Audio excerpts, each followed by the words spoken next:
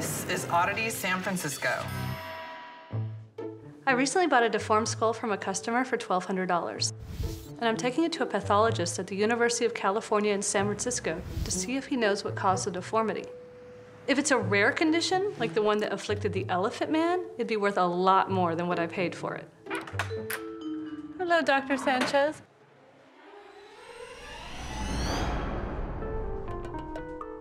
Wow.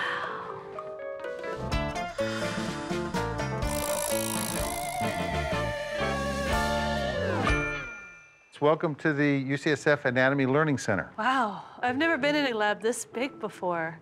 This is beautiful. How many bodies do you have in here? There's roughly about 30 bodies. In this lab, you'll see that there are a number of covered bodies. These individuals, during life, decided to donate their body to science.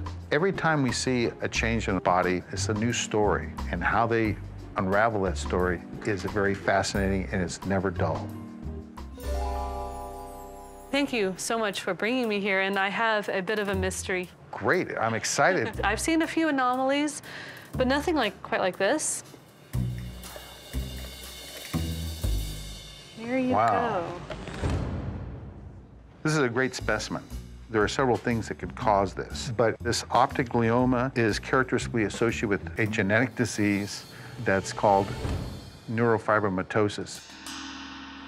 You get these tumors along nerve tracts. The gene that's altered in this disease process allows the cells to grow uncontrolled. Okay. These cells proliferate along the nerve tracts, producing these tumors not only coming off the brain, but also on the trunk of the body.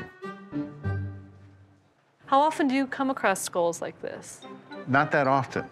So that makes me feel like I really made a good decision yesterday. From what you've told me, I feel like it would be worth about